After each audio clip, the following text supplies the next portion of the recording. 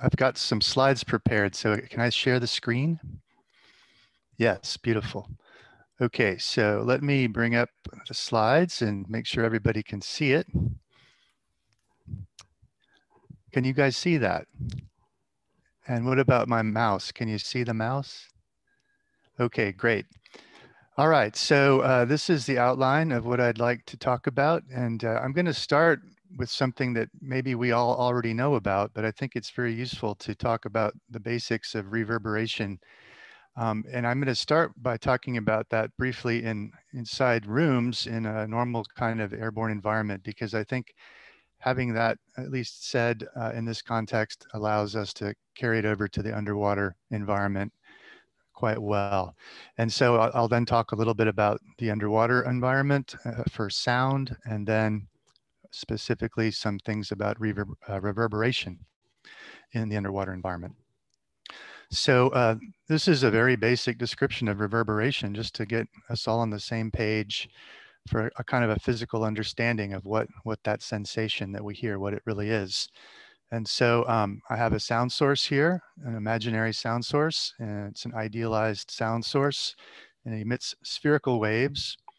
And the amplitude of those waves is dependent upon 1 over the distance, the range R, between the sound source and then wherever the receiver may be. And in this scenario, we're thinking about a source and a receiver in the same place. So right here. And just to contrast a little bit later, the speed of sound in air is about 340 meters per second. And so we might imagine a scenario where we have 2 walls, something maybe 15, 20, 30 meters away. These are big, hard walls. They reflect sound very well. So we're going to assume here that they reflect perfectly. The sound hits it and it bounces off without any loss of energy. And so we'll put the source and the receiver right in between. And then we'll let everything remain constant in the environment. And so this may be something you've experienced, this kind of echo that you would hear from this situation. And so I'm just going to do a very simple little animation and show what's happening. So this axis will be sound pressure level, or something related to the perceived loudness. And then this is time along this axis. And so if you say something or clap your hands, you might say hello. That sound departs spherically, hits the boundary, and then it bounces back. And so you hear it again, hello. And so in what follows, the color and the amplitude will be related to one another. And so that keeps going. And these successive bounces get lower and lower in amplitude because of spherical spreading in this case. And so we would perceive that as individual echoes. So hello, hello, hello, hello, hello. And so at some point, that same phenomenon merges into what we think of as reverberation in our perception. So in this situation, this slope of this curve depends upon the distance that the sound has to travel and the speed of sound. And then it also depends upon how the amplitude is changing. In that case, it's only due to spherical spreading. And so our perception of what would become reverb in a situation like this is just dependent on those 2 things, because this is a very simple case. So that slope is constant in this case because everything is spatially homogeneous. So now if we change the system and we take the same receiver and the same everything, but we just put this inside an enclosure, but we also now allow sound to not perfectly reflect, but to enter the wall material and depart the system, whereby it loses some energy. So the walls are close together now, travel time is reduced, some energy is lost, and this now might be perceived as reverb. And the basic difference is just each of those successive echoes is closer in time. And in this case, the relative amplitude is different than before. And so at some point when that overlap becomes sufficiently close together, our brain perceives this as reverb instead of individual echoes. And so here's just a comparison of those 2 again. So in both of these cases, this pattern that you see, this slope here versus this line that has a changing slope, it's all dependent upon how much time there is between the first sound and then every other echo that comes back, and then how much energy is lost between each of the successive echoes. And those are the 2 things that govern what the reverb sounds like. So in that regard, it's very simple, but those two things that we would need to determine are very complicated, especially in the ocean environment. All right, so maybe stop for a second, see if there are any questions or comments before we go forward.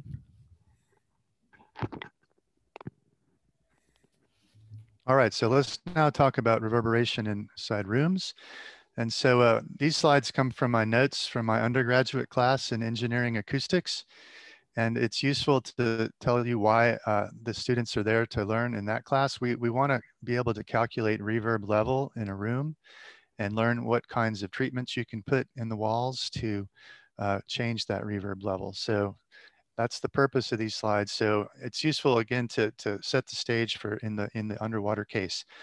But so here we consider a rectangular room with flat walls with different lengths, LX, LY, LZ. And this room has resonance frequencies. And so you can calculate these resonance frequencies, and they're basically integer multiples of half wavelengths in each of the three dimensions. And so here's the length, the width, and the height, and then an index number for each of those to count up integer multiples of half wavelengths. And the reason I want to show you that is because the number of those modes is dependent upon the room volume, which is this quantity V, and then the frequency of the sound we might be listening to. And then it's also inversely proportional to the speed of sound cubed. And the number of modes is important because when the number of modes is low, we might not perceive reverb. We might perceive something more like individual echoes. But when the frequency gets sufficiently high, the modal density gets very loud, not loud, excuse me, large. And then we might perceive something more like reverb. And so just to illustrate that, this axis over here would be something related to amplitude of sound. And then this is a normalized frequency axis divided by the first resonance frequency, which might be down here. And the point of this is as you go higher in frequency, the modes get closer and closer together. And so the exact distribution of how these lines are related to one another is dependent upon the room geometry. And this just indicates the modal frequencies. But now if we add absorption into the room and now imagine creating a sound in the room, playing that sound at some point and listening to it at some other point, we could plot now the acoustic pressure or something related to what we would perceive as loudness. And once, before we had single lines here, now we have a continuum, and sound is present at all of those frequencies, but it's louder at the resonance frequency and less loud when you're not at a resonance frequency. But as those frequencies get closer together, we approach what's called a diffuse field, where there is very little difference in the amplitude as we continue to go up. And so this diffuse field is something you would be searching for if you were building a theater or a classroom or a lecture hall. This modal structure is not visible to us anymore. And it seems like sound is the same everywhere. And so that's what we call a diffuse field. And that's what we typically think of as the kind of sound field that leads to reverberation. So now just briefly, how would we calculate the reverberation time in a room based on this idea? So here's another little cartoon imagining a sound source and a receiver. And this kind of just illustrates what's happening as the sound is launched, might get to the receiver before anything else, and we'd get a direct path. But then the sound bounces around and hits the walls, and some of it leaves and some of it continues. And eventually all of these rays that are launched come back to the receiver. And that's what we perceive as reverberation.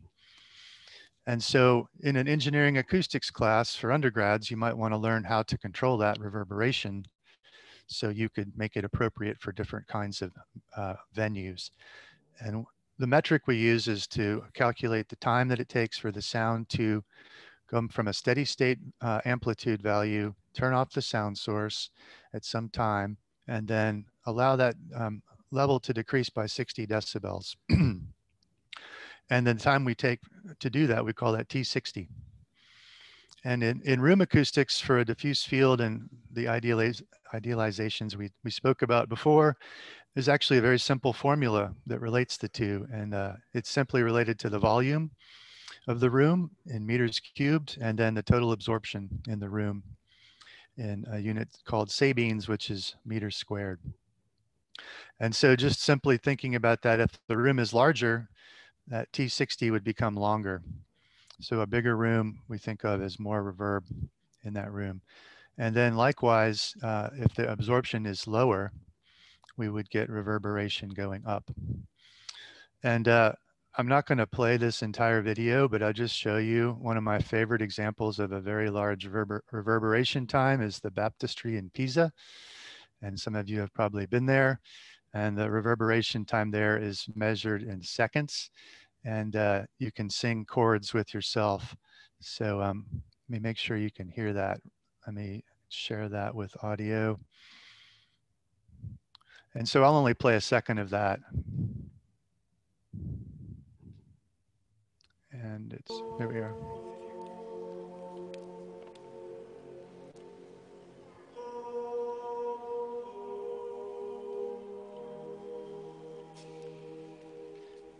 So were you able to hear that?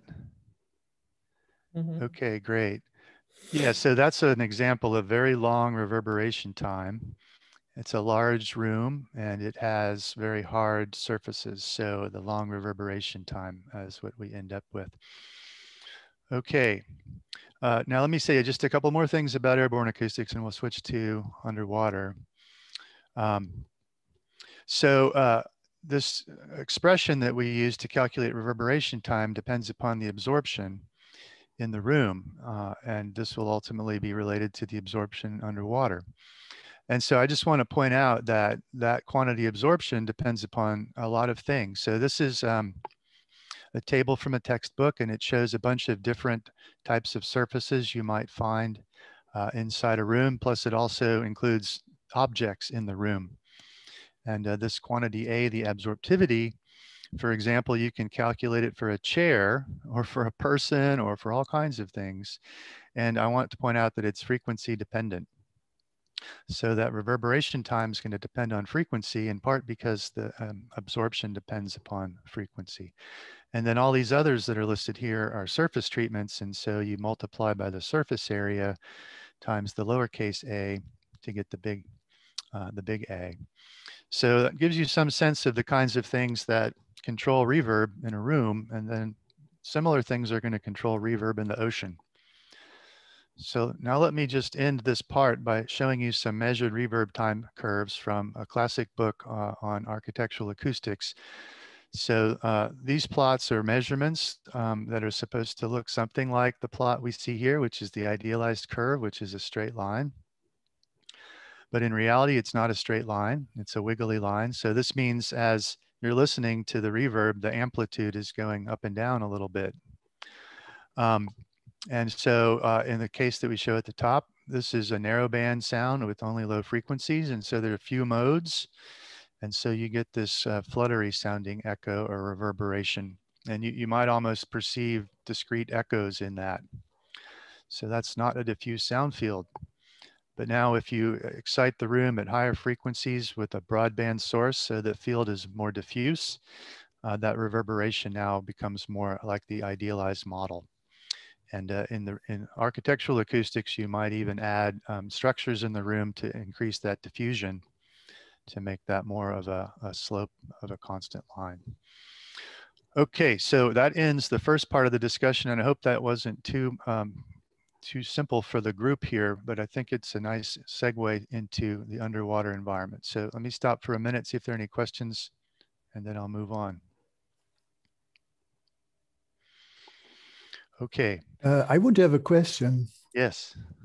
How would you expand the Sabine formula into the water? So I don't believe that the simple form of that equation exists underwater, I'm sorry to say. I'm going to show some modeling techniques that are used in underwater, and they're not anywhere near that simple. Okay. Thank you for asking that. Yeah, I meant to point out that we won't find such a simple result underwater. All right, anything else? I can just add that in reality it's possible to define an equivalent volume in the case of a very large space with only the floor and the ceiling. In that case, there is a formula which I developed 20 years ago, which estimates a volume which can be used in the Sabine formula. But we will come back to this later. Okay. Oh, that's great. Thank you. All right. So perhaps I spoke too soon in saying there wasn't any simple formula. Perhaps what I should have said is there's no simple formula that works in every case. As we're going to see, there are different kinds of reverberation in the underwater environment. And I'll show the way to calculate that. And it's true, it can yield simple equations for very simplified ocean environments, but the real ocean is very complicated. So this is a little sketch illustrating an example of an ocean, and up at the top we have breaking waves. And so if you think about the airborne environment, the first thing that changes here is that surface is not flat and it's temporally not constant. It's always evolving. And then beyond that, things can happen to where the surface now generates additional complexity. These breaking waves spill over and create bubble clouds, which can then be present at the top layer. And all of those are moving as well. And so you can imagine now, in the past, we had a simple ray, a sound wave represented as a ray bouncing off that surface. It's no longer flat, and it's now going to interact with things on its way. The bottom is also rough and can be very different from being flat. And then we have, within the volume of water, we have a lot of different kinds of things that might scatter sound, many of them biological, including fish and other marine life, and then other materials that may be entrained in the water. And then the water itself, the kind of the basic properties of the water, which might be represented by the speed of sound, but also density and salinity and other things. Those are now spatially dependent. So the sound speed can become a property of both the depth and then any of the lateral dimensions. And so it's also changing in time, and so it's not constant either. And so all of these things are illustrated here.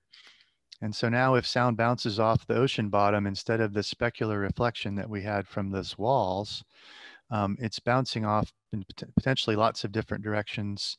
And then the amplitude is dependent upon the direction. So just that simple interaction that we saw in a room is now much more complicated. And so that same thing would be true with all of these things. Anytime the sound scatters from any of these surfaces, that the scattering will become much more complicated. Another thing that changes is how the sound propagates. So we no longer are bounded on all sides. We have openings in our system such that it's a waveguide. And so the waveguide propagation is very complicated. And so one of the things that I want to illustrate, the effect of this temperature dependency, instead of the sound propagating in a straight direction, like these arrows indicate here, it can propagate in curved paths. So this plot is just an example of some sound speed distributions as a function of depth. So this is depth on the vertical axis and then the speed of sound on the horizontal axis. And these are some very simplified characteristic sound speed profiles for different areas in the world, from the Antarctic Ocean to various other places. And you can see the sound speed changes from 14-something hundred meters per second to almost 100 meters more in some of the more warm regions. And you generally see a lot of different kinds of profiles in the upper shallow water regions, but in general, as you go deeper and deeper, the effect of pressure takes over and it's monotonically decreasing. If you launch a sound wave from somewhere down in the axis of what we call the sound channel, where there's a minimum, as the sound waves propagate up, they bend back down. As they propagate down, they bend back up. So this plot here is what's called a ray diagram. And the sound source is illustrated over here. Depth is on the vertical axis. And then range is on the horizontal. And then this is the sound speed profile for which these rays were calculated. And so you can see if you launch a ray going to the top, it might interact with the surface, bounce down, bend, and come back and interact again. You can launch a ray that just barely grazes the surface and bounces, doesn't bounce, but just bends. And then all these other rays that are launched at shallower angles are confined within the sound channel, and they never interact with the bottom. So the notion is that calculating these path lengths, which if you recall from the airborne reverberation case, we needed to calculate the time between reflections. Determining that path length now is very dependent on this environment and can be quite different than a straight line path to the nearest scatterer. So these are curved rather than straight and more difficult to calculate. And then the last thing that I'll mention about this underwater environment, which differs from the airborne environment, is that since this is a waveguide, the sound no longer travels at a constant sound speed. It travels at a sound speed that depends upon frequency, and it also depends upon the distribution of the sound source in the water. And it creates what's called a modal structure. And so each of these little curves represents the speed at which sound might travel as a function of frequency. And a realistic sound would normally require a number of modes to propagate. And what that means is the sound's going to disperse. A pulse will lengthen.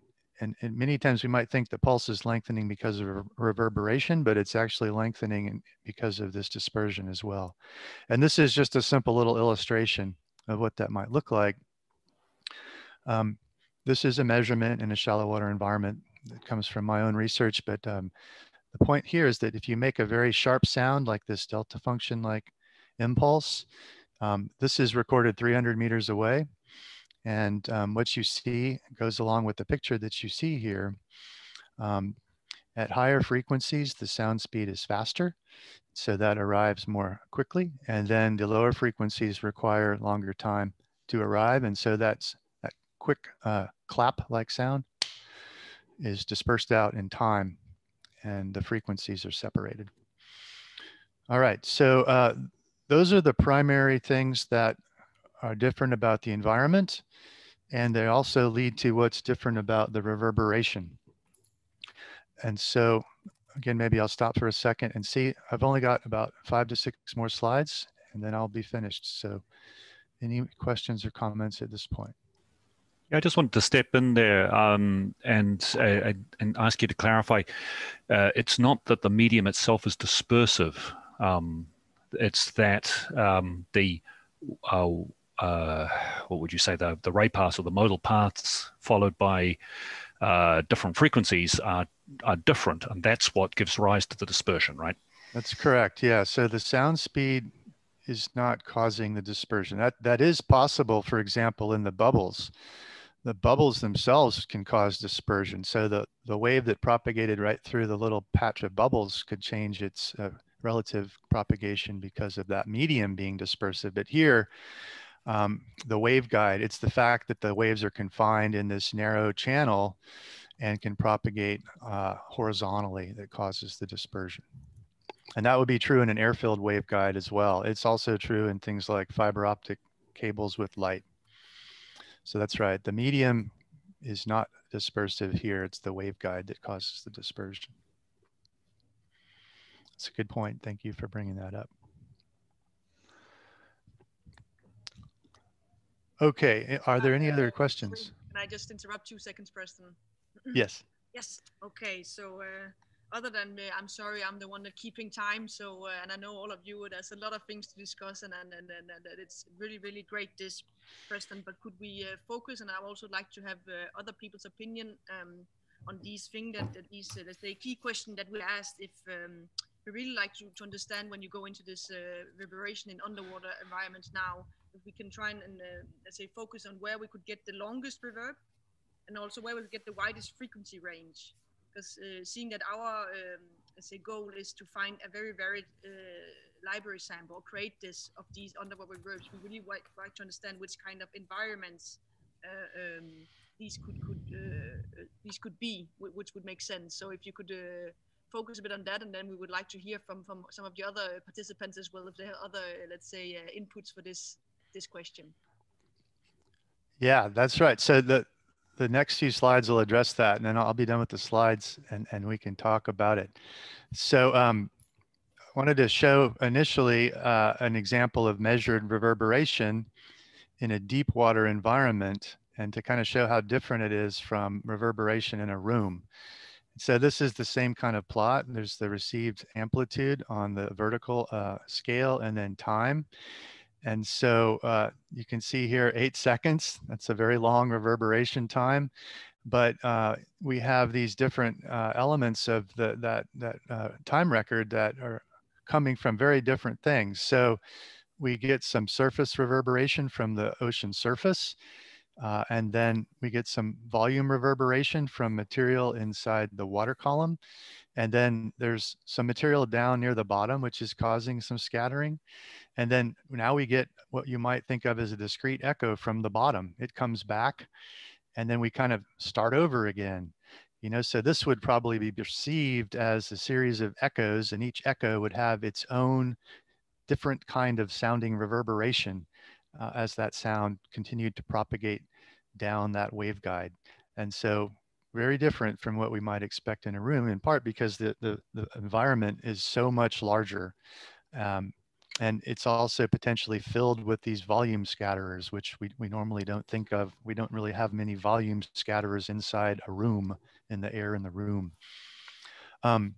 Also wanted to show a movie, which is a simulation, to kind of give you a sense of, if you simplify this a little bit, this is a real measurement with the real world and all of its complexities. And this is a simulation where the waveguide is flat, except for it's got some roughness. So there's no large bathymetry changes, but the bottom and the surface is, it's got roughness.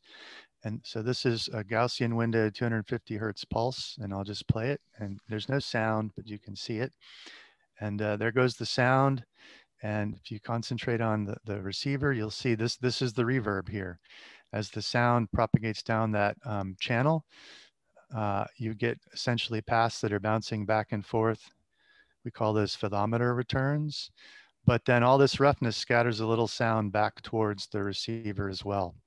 And I might play that again just really quickly. And so I'll show you then the reverb time curve for that in just a second. So you can also see the striations in this pattern. So these are fluctuations in the amplitude that we would hear. So let me stop that and show what the reverb time curve is for that. So now this one maybe looks a little bit more like the one we saw in air, but these photometer returns bring back these repetitive, what might sound a little bit more like an echo, but because of the roughness, we see some additional filling in of those gaps. In a smooth surface, we would maybe hear a little bit more of a discrete echo for each of these, but with roughness, those nulls are filled in a little bit, and then the peaks are not quite as tall. So that red curve is with the rough, and the blue curve is with the smooth, and that, you know, you would perceive that sounding a little different, a little less fluttery. And then at the end, we're getting mostly things coming back from roughness, propagating back from down the waveguide. So it might give you some sense of how you might alter a model or a real world environment to change the reverb. Another thing I'll say, this is sand in this environment, which allows the sound to penetrate. And you can see the sound penetrating here. And then another way we could change the reverb is if we had a very hard bottom made of rock, then the sound waves bouncing back up would be of much higher amplitude. So you see here, these are light colored. If this was a harder, non-penetrable bottom, this would be much, much louder. And so that curve would be tilted up. There would be less loss. So that reverberation time would be longer. All right, so let me just finish up by saying a few things about how we might model all of this. And I'll go through this quickly. We have to imagine, the fundamental thing we have to imagine is each of these little interactions scatters sound. We have to understand every time that happens, we have to predict how much scattering occurs. And that could either occur in the volume or on a surface. And so these little illustrations, which comes from a textbook on underwater sound, seeks to illustrate how you might do that. Imagine a sound wave coming in. It's coming from the left to the right, and it's far enough away from the source that the wave looks plain. It looks like a flat wavefront, but it interacts with some little element of the scatterer. And we think of this as a little elemental volume that scatters sound. And then the dashed lines illustrate the sound scattering from that. And so we basically have to understand if a certain level of sound is incident in intensity, how much is scattered. And that might be dependent upon this angle as well as the frequency. And then this is the same illustration for the surface. So volume scattering and surface scattering, we might imagine how much sound scatters from a little area patch on the bottom. And again, the same thing, the fundamental thing we have to calculate is this surface scattering intensity. How much energy is scattered given a certain amount of incident energy? So you can imagine that's difficult in the real world because all of these surfaces and all of these volume scatterers are different. So once we understand that fundamental scattering, differential scattering element from each of those types of scattering functions, we now have to try to predict the reverb. And so this is just a little cartoon that shows how you do that. And so again, we have some source in the ocean. It might have some beam pattern, excuse me. So it would launch a sound wave that would interact with that scattering element, and ultimately it would then come back from that scattering element and then arrive back at our receiver. And again, it might see a different beam pattern. And at the end of the day, we can calculate how much sound comes from that one little scattering element if we properly calculate all these things. And then we have to integrate over the entire environment to then get one of those curves. And as we expand our integration in space out into longer and longer spatial extent, we get a longer and longer time curve. And so the last thing I'll show are some calculations and then some comparisons to models. So this is an example of one of those calculations, and it shows three different kinds. The surface that we talked about, the volume reverberation, and the bottom, each calculated separately, then you can add them all up. And so again, you can see kind of typical curve, but with fluctuations. And then you can see the relative contributions of those different three components. And then the last thing I'm showing is a model that's mostly just surface scattering. This is just primarily scattering from the ocean bottom. And here we can see not only a model, but also predictions. And these are 9 different pings in closely spaced, but not exactly in the same place. And so this shows kind of the temporal and spatial variability you might see in the real ocean. There's this little feature here which moves around or is not present in all of the pings. And in this case, we see 2 different kinds of scattering models. One of them, the red one, is a more deterministic scattering volume where they actually measured that scattering differential element and used it in the model. And then the green one is a model where they just predicted the scattering from the statistics of the roughness. But in general, both of those are much better at predicting the scattering. I'm not showing any measurement in comparison to models in these more complicated cases, but they exist as well. All right, so I'll finish up. There's a summary of the topics. Here's a bibliography of some of the stuff I showed. And so I'll end at this point and we can discuss. Thank you very much, Preston. That was really useful to get some of these concepts, let's say, very clear, and at least for us, it was very, very useful. So thank you very much.